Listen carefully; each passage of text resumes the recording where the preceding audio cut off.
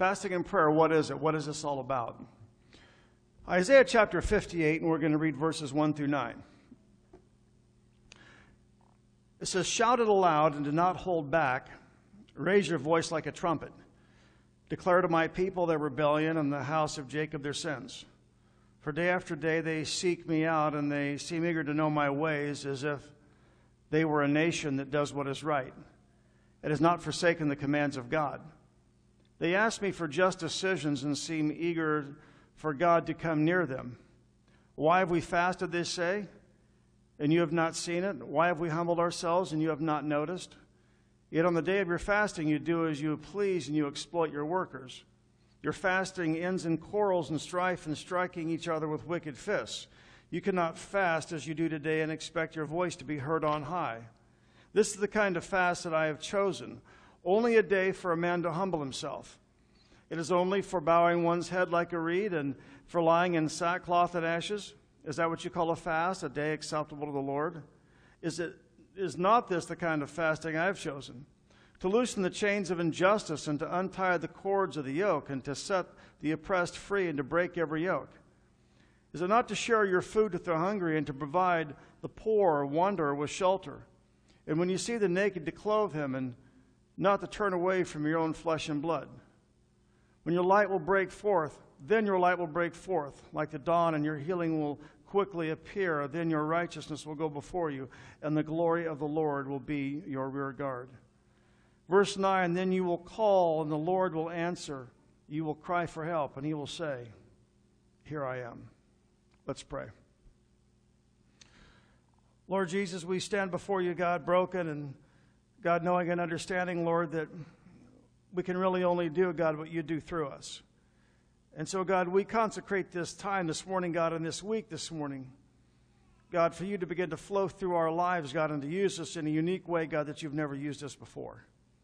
And God, we just ask this in Jesus' name. Amen. Oh, thank you, sir. Blessings. Thank you. Thank you. Let me give you my personal definition of fasting. Fasting is withholding a portion of something from your life for the purpose of dedicating that same amount of time and effort to commune with God. Do you understand in the Bible, whenever the Bible talks about fasting and prayer, it seems like it always connects those two. And one of the things I want to set here as a precedent this morning is it really doesn't do us any good to fast and not pray.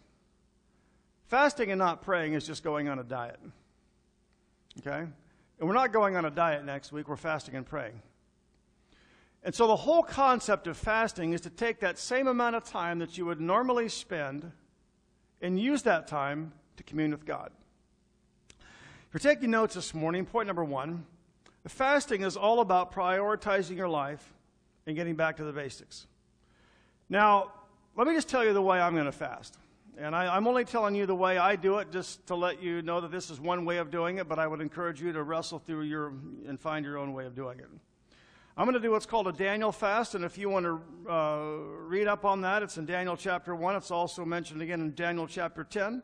And the way Daniel describes it is when he found himself in a tough situation and he needed a spiritual breakthrough, he began to fast, and he said there was 3 things. Number 1, no pleasant foods, which means no junk food. Number 2, no meat. Number 3, no wine. Now, what I'm going to do is I'm going to do vegetables, I'm going to do whole grains, nuts, probably a little bit of cottage cheese. But the point is, what me and my wife really do during this week is we get back to eating what we call raw foods.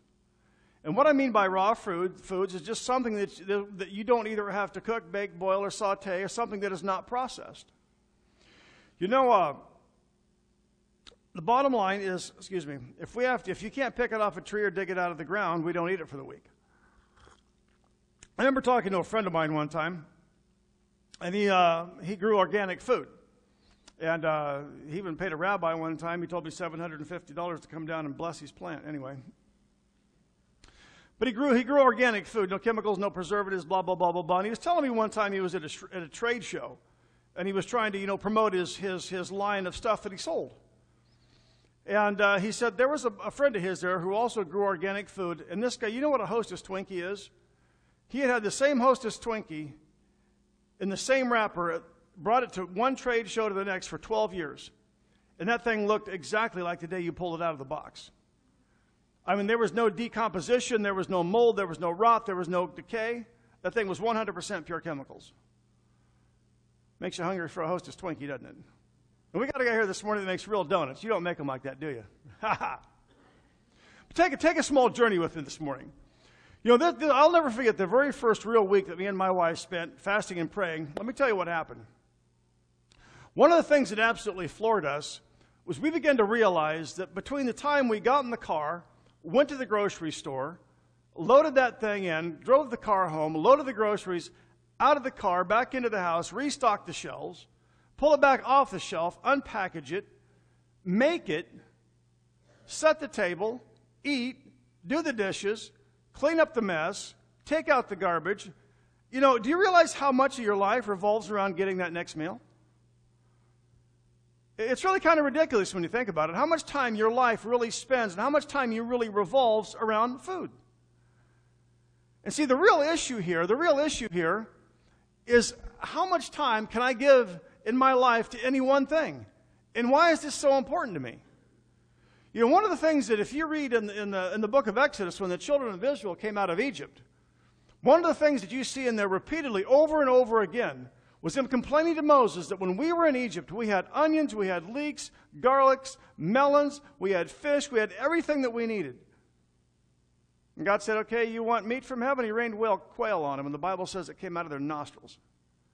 But here's the point. You know what you eat is important to you.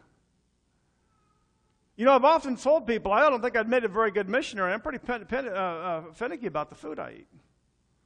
But you know, it's one thing to be like that. It's another thing to allow that to hold you in bondage. You know, let me ask you this. If you took the same amount of time you spend every week eating food, preparing food, and you spent that really digging in with God, really cultivating yourself, intellectually, spiritually, and physically, you think you'd see a huge difference in your life? You spent the same amount of time?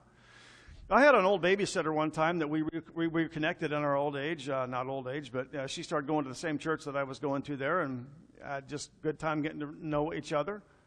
And one night after church, we all went to this little local Dairy Queen kind of a thing, and we're all sitting there eating, and I said, "You're not hungry?" And she said, "No, she said, "I'm on a chocolate fast." And I said, "Oh, I didn't know that you could fast chocolate." And I said, "If you don't mind my asking, what's the issue?" She said, "It just became too important." And see, the real issue here isn't chocolate. The real issue is what is it that controls your life? You know, I had a guy that I used to work with, and he's gone now. He's in the sweet by and by, but he had a wife. First time I saw her, I was shocked. I was like, wow, what a woman. And he actually brought it up one day, the issue of what she looked like.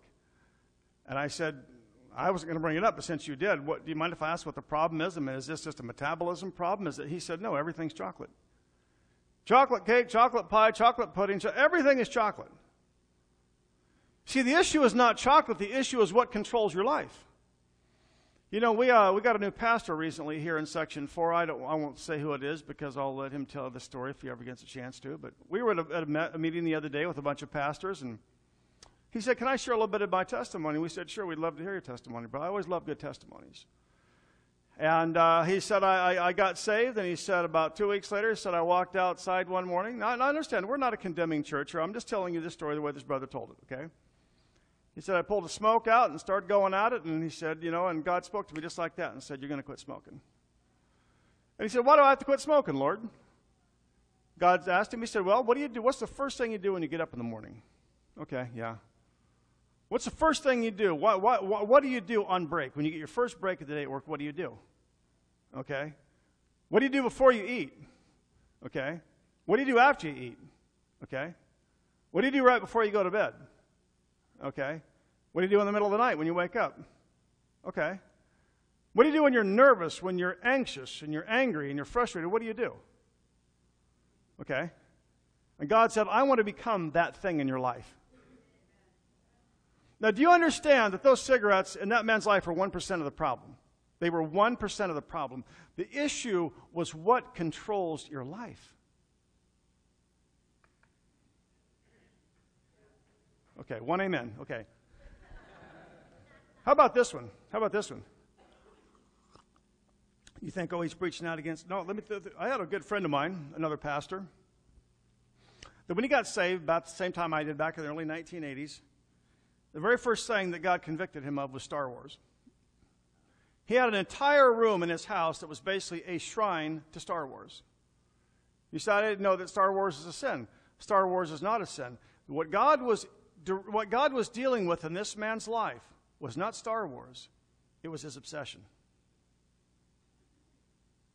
You're going back to what Cameron was talking about here, going on a technology fast.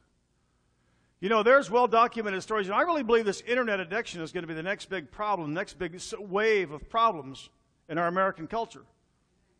And especially over in China and over in, where was this one I was reading about? They said in, where was it at? South Korea, 1 in 10 kids is totally addicted to the internet. They said in China, they said they've got kids that will literally fall out of their chair backwards and hit the ground from dehydration, just totally hypnotized by this crazy computer screen.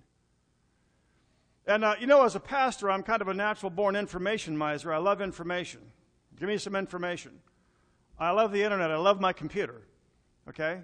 But I've got to watch that thing. Even my wife knows how to jerk me in on that thing. Honey, earth to Dan, earth to Dan. Okay.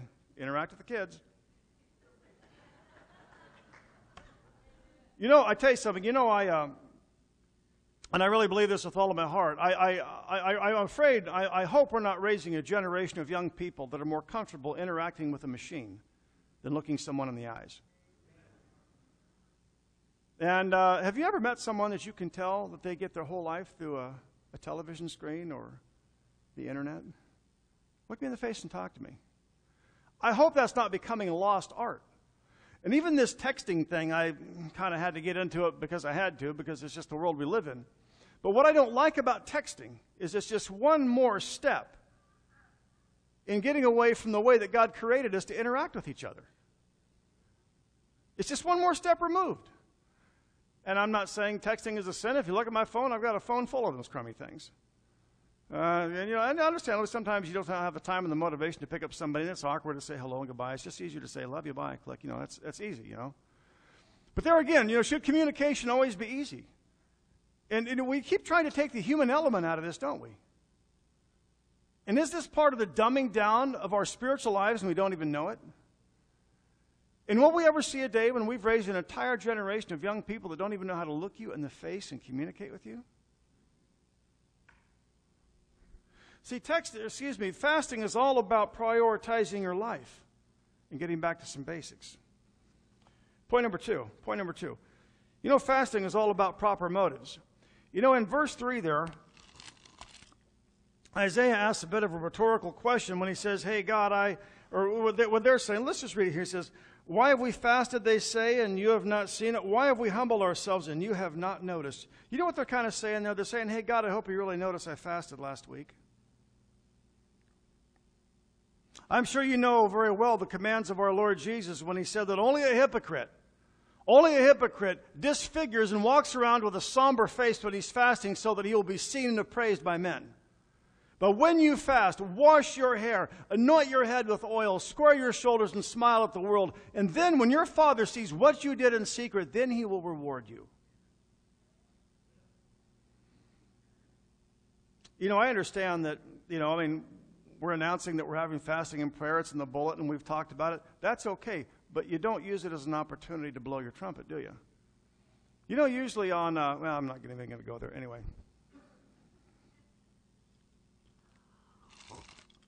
You know what's interesting here, though, is he says in verse 6, Isaiah gets right to the point, and he says, this is the kind of fasting that I have chosen to loosen the chains of injustice, to untie the cords of the oppressed, and to break every yoke. Do you know what God is saying there in that verse? He's saying the purpose of fasting is not to make you look spiritual. The purpose of fasting is to get you out of you. Let me say that again. The purpose of fasting is not to make you look spiritual. It's to get you out of you. That's what fasting is all about. And how do I say this? You know what Isaiah is really saying there in that passage of Scripture? If you read verse 6 again, what he's really saying is that a real biblical fast is supposed to produce something functional in your life. There are some chains in your life that are supposed to be unloosed, and there's some cords that are supposed to be broken. There's some oppression that you're supposed to be set free from. And I would ask you this, if you're really going to get on board with us and do this, and I hope most of you do, I would ask you this. If I give you a 3x5 card and said, give me an answer, what would be that one functional thing that you want God to do in your life this week? Do you want a better marriage? Do you want a better job? Do you need a financial breakthrough? I don't know. So you need to be specific about that. I wouldn't come up and just show up here at church and just kind of float around and pray and say whatever. I would be specific about this and say, okay, God, I understand that you want to do something functional in my life this week. What is that one thing that you want me to do? Maybe it's reconciling with somebody you've had a misunderstanding with. I don't know. But I would be a little more specific than just I'm going to show up and pray about whatever. Fasting is all about proper motives. Number 3. You know, fasting is not about twisting God's arm. You know, have you ever done that seriously? I have. If you haven't, I have done it for you. You know, you remember the story in 2 Samuel chapter 12 where David has this unfortunate bump in the road with a woman named Bathsheba? And the first thing he does is he crosses his first sad line. He ends up with an adultery thing hanging over his head. And then to cover that charge, he's got to cover that sin. Or the next thing he finds out is that she's pregnant. Okay, now he's got that issue hanging over his head.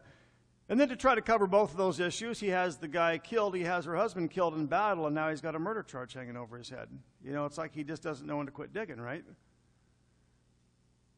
And you remember what happens? The Bible says that in the course of time, the Lord was displeased with what David did and sent the prophet Nathan to confront him about this. And when Nathan comes to him and confronts him about this, David says, I have sinned against the Lord. And Nathan says to him, you will not die for your sin, but the child born to you will die. And the Bible says that for 7 days, David laid on his own. He didn't even go to his own bed. He laid on the floor of his own house, which would have been a stone cold floor, literally. And he lays there and he fasts and he prays and he weeps. And they even kind of encouraged him, come on, get up, just go sleep in your own bed. And he said, no, I'm going to lay right here. And for 7 days this went on, and his personal attendants stood around him and just said whatever. There was nothing they could do to reason with the guy. The Bible says on the 7th day, David's laying there on his face, and he hears some of his servants over there whispering in the corner. He turns his head and he says, is the child dead? They said, he's gone. Right or wrong, this is what David did. The Bible says that David got up, and after he washed himself, he put on some clean clothes. He went and sat down at his table, and he ordered a meal to be served. Some of you would think that would be horribly uncharacteristic, wouldn't you? And his young attendants came to him and they said, what is this whole issue here? Well, the child was alive. You fasted and you wept, and now that it's dead, you sit down and you just order a meal like it never happened? Do you remember what David's response was? Right or wrong, here was his exact words. He says, while the child was alive, I fasted and wept because I thought, who knows, maybe the Lord might be gracious and let the child live. But now that he's dead, why should I fast? And here's what's interesting to me about this story. When the prophet Nathan came to him, he looked at David and said, this child that was a product of this wrong relationship is going to die. It was prophesied this child would not live. David laid on the floor and writhed and prayed and fasted for 7 days to try to change God's mind. Did it work? No. See, do you understand that we don't fast to try to change God's mind? We fast to try to figure out what's on his mind. Yeah, right? And let me throw something else at you, too. I actually see two dynamics at work here. I do believe that David was trying to change God's mind with this fasting and praying. You know what else I think he was doing, honestly? I think he was beating himself up for what he did. I would do that. I would beat myself up if I did that. Another little good, interesting point here. If you're going to fast this week to beat yourself up for a mistake that you made, you're doing it for all the wrong reasons. Okay? That's not a good reason to fast. And we don't fast to try to change God's mind. We fast to try to hear what is on his mind. The whole purpose is to get your flesh to shut down so your spirit can hear him. Right? Okay. Number four, fasting precedes spiritual breakthrough. You know, I don't know how many of you know a young man by the name of Tim Eckert. We sponsor him as a missionary on a monthly basis. This church does. He's in Indonesia right now. I want to read to you what he put on his Facebook page last Friday. He said, well, it's already Friday here in Indonesia, so I'm fasting and praying today for the Sisak people of Lombok. I once heard that there are 6 tribes that are considered the most difficult to reach in Indonesia, and he writes these out. I can't pronounce them. But he talks about being in a missionary field conference in Lombok about a year ago.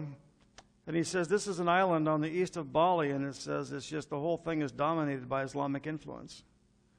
And he says it's poor, and they're trying to get the economy going again, et cetera, et cetera. But he talks about the fact that he's there. There's 2 other missionaries that are there and a 3rd person coming. And all he says is join with me in prayer that God will open the doors for people that are locked in the bondage of a false religion. Thank God for a young man who understands that when you add fasting to your prayer, it's like kicking on a turbocharger.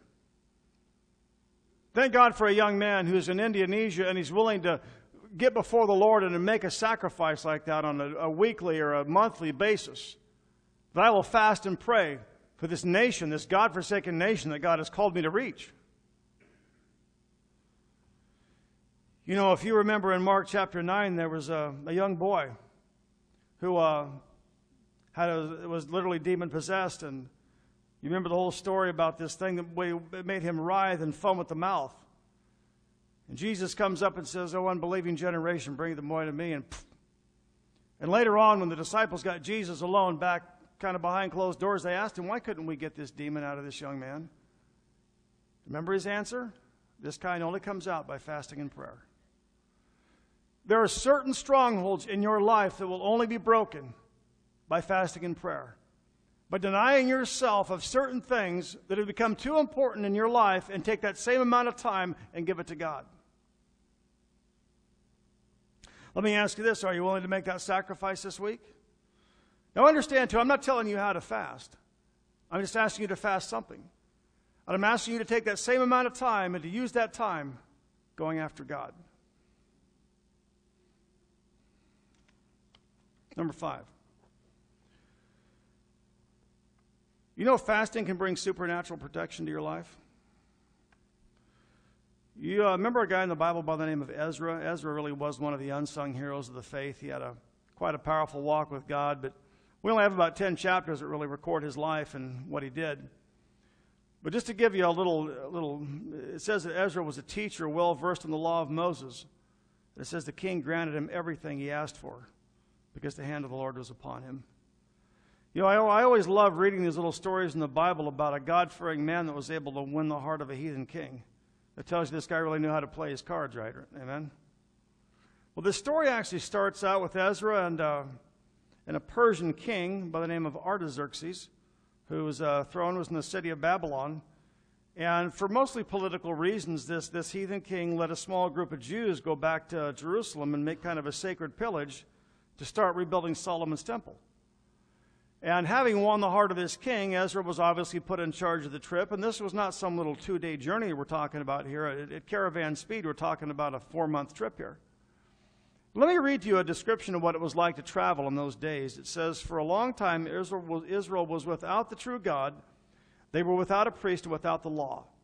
And it says, in those days it was not safe to travel about, for all the inhabitants of the land were in great turmoil. What that verse is telling you there is that there was bushwhackers and there was bandits behind every rock. And there was no cell phones, there was no 911 to call. When you left the safety of your village, you were totally on your own. But here's where the story takes an interesting twist, and this is Ezra in his own words. He says, I was ashamed to ask the king for soldiers and horsemen to protect us from enemies on the road, because we had just told the king that the gracious hand of our God was upon everyone who looks to him. You know what he was saying there? What he was saying there was, we just got done bragging to this heathen king about how wonderful and how powerful our God was. I didn't really have the audacity to ask for military protection on this trip. So you know what Ezra does? This is what he does. Therefore I proclaimed a fast, so that we might humble ourselves before our God and to ask him for a safe journey for us and for our children and for all of our possessions. So we fasted and we petitioned our God about this, and he answered our prayers. What Ezra was saying is, I felt like it would have been a compromise to have asked for a bunch of bodyguards after I just got done telling this king what a gracious and powerful God that I serve. And we know from the end of the story that his journey was safe.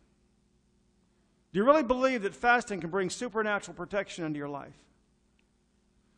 You know, I remember reading a true story one time about a pastor over in Nigeria. And they showed up, a bunch of Islamic extremists, and there was a lot of tension there between the Christians and the Muslims. And some Muslims showed up one day at his house, and he wasn't there, but his wife did, so was there, and so they kind of had their way with her. She spent the whole next year in recovery, and nightmare of nightmares, literally 1 year to the day, they showed up back at this guy's house again. His name was Pastor Benjamin. They found him and dragged him outside the house, and as they threw him over on the ground, they pulled out their machetes and their clubs, and they drew back, ready to just kill the guy, literally. He put his hand up, he made a motion, can I just have one moment to pray? And as he knelt down in the dirt to pray, he lifted his hands toward heaven, and he felt another hand grab his. It was the hand of his wife. She'd walked out of the house, walked right through the group. He continued to pray, and about a minute later, he felt another hand. He looked over, it was his teenage son. The father looked at the son and said, this really isn't your fight. Go back in the house. And the son said to the father, they've all left. And you know, I can't prove this. I can't prove this. I wasn't there. But you remember that story in the Bible where Elijah said, Lord, open the young man's eyes and show him that what we have fighting for us today are more than those who are against us. And the Bible says that the Lord opened that young man's eyes, and the hills were lined with chariots and horses of fire. And do you believe that God can open someone's eyes and let them see that if you touch my anointed, you're going to get it? Just walk away. Do you really believe that God can bring supernatural protection to a man's life? Yeah, I do believe that. It's happened in the Bible many, many times, and it's happened through the lesson of church history. It's happened many, many times. You ever heard the story of Benjamin Franklin? Remember that story? And the first time he actually got to talk to the American Indians, and they said, we knew for a fact that your God was more powerful than our God. And he said, how's that? They said, because every time we shot you, the bullets bounced off you. You don't hear about that in the secular media, do you? Does fasting and prayer bring supernatural protection to a man's life? Yes, it does.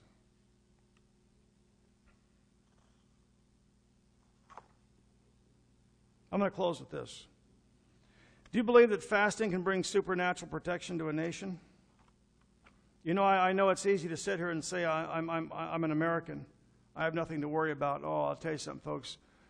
History is full of great nations that sat back and folded their arms and said, we have nothing to worry about.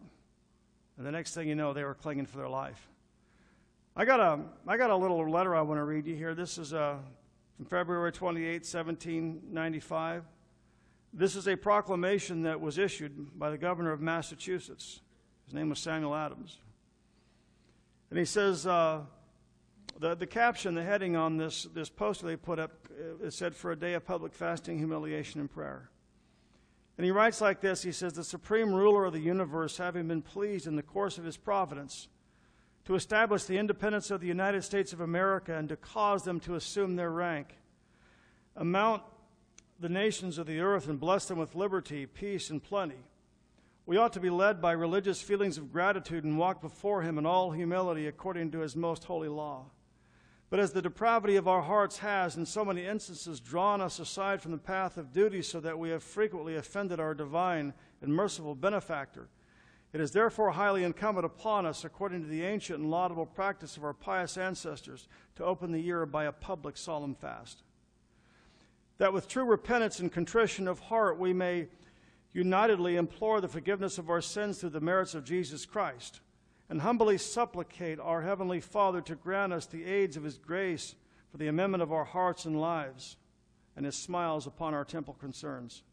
I have therefore thought fit to appoint Thursday, the 2nd day of April, to be observed as a day of public fasting, humiliation, and prayer throughout this commonwealth, calling upon the ministers of the gospel of every denomination with their respective congregations to assemble on that day and to devoutly implore the divine forgiveness of our sins, to pray that the light of the gospel and the rights of conscience might be continued to the people of the United States of America, and that his holy word may be improved by them, so that the name of God may be exalted and their own liberty and happiness secured. When was the last time you heard a politician talk like that? You know, I'm going to close with this one last thought here. You know, one of the things that I'm always reminded of when I fast, is, you know, in the middle of a fast, you know, I start to crave things I don't normally desire. You know, I like a lot of kinds of food. There's a lot of kinds of food I don't like. And I have found that in the middle of a fast, I even start to crave things that I normally wouldn't even like. Do you think maybe one of the reasons that God calls us to fast every once in a while is because there are things that we should be craving that we're no longer craving? And it's only in the middle of a fast that all of a sudden that craving is reignited on the inside of us and we realize, hey, that sounds really good right now. Don't ever assume that everything that you should have in your life you're automatically craving right now. Sometimes it's in the middle of extreme hunger that you start to crave things you've completely forgot about. And I really believe that there's things in my life that I should be craving that, quite honestly, I've just forgot about them. But hopefully by the end of this week, that'll be reignited again. Let's all bow our hearts before the Lord. Nick, if you could start some music here. Lord Jesus, we come before you right now, dear God, and God, we acknowledge our need of you, Lord. And God, we acknowledge our need of you in this nation, Lord, even though a lot of us don't see it. God, we know that there's things, God, in our spiritual diet, God, that we should be craving, Lord, that we've long forgotten about. And God, we do pray, Lord Jesus, that you would reignite those cravings on the inside of us, God, and we would begin to crave things, Lord, that we haven't thought about maybe for years. And Lord, I know there's people here this morning, Lord, that they came this morning, God, because they need a spiritual breakthrough in their lives. For some, Lord, it's financial, God. For some, it's relationships, God. For some, it's just their walk with you. And God, I pray right now, Lord Jesus, that your Holy Spirit, God, would go forth, Lord, and it would begin to deal with each individual, Lord, situation, God, like only you can.